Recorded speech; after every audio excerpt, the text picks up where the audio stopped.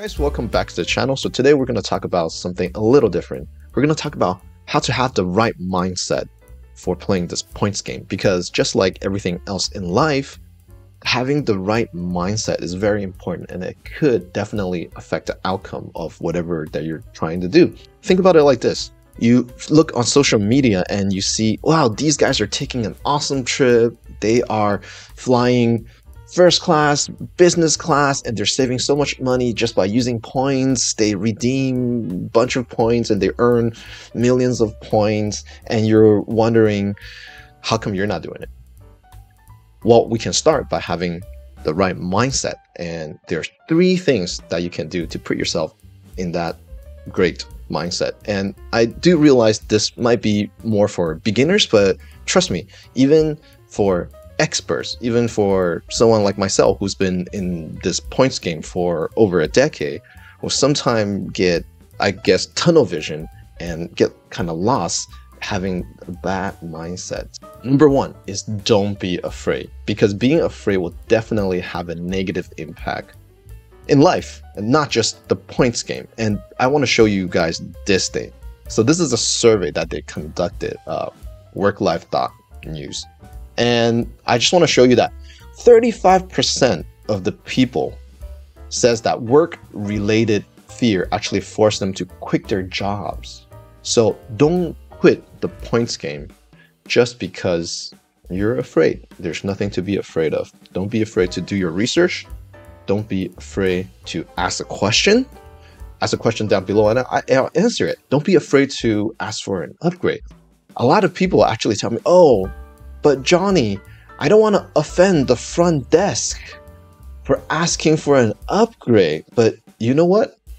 They, as a courtesy, they kind of have to check for you. That's part of their job as front desk.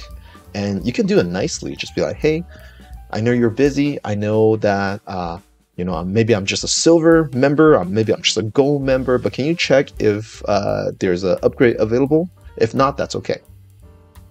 People are more than happy to help you. I used to work retail, and I get asked questions all the time, and I don't even think twice about why they're asking. I just want to do my job and answer their question.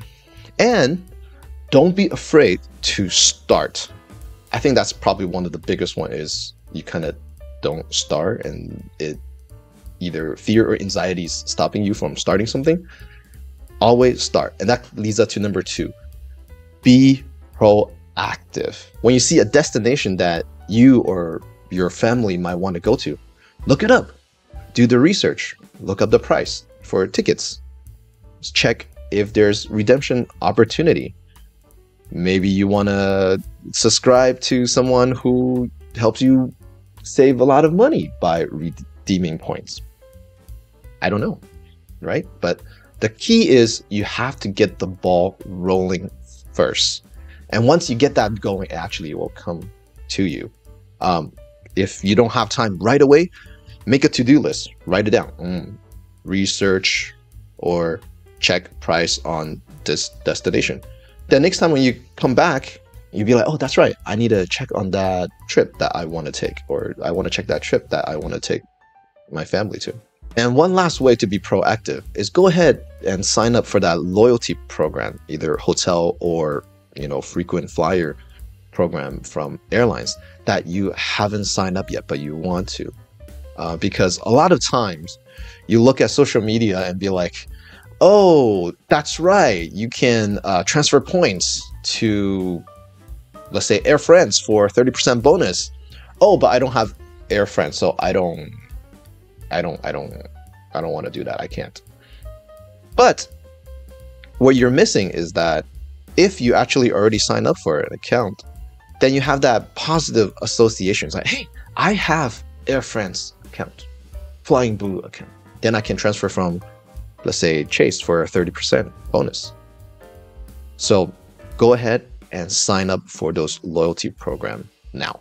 And number 3 is be informed. There's at least hundreds of websites out there with great information on how you can save money by using points, about information on your travel destination. So go read them, because at the end of the day, the more information you have will lead to a better decision that you make. So it doesn't really hurt if you spend 10 minutes every day reading a blog post or watching a YouTube video that you really like, because at the end of the day, it's really going to help you. And with all that in mind, pun intended, subscribe to the channel to be informed. And if you're already in the correct mindset, great! Watch these 2 videos coming up to help you do your next redemption. Alright guys, I'll see you guys next time. Bye.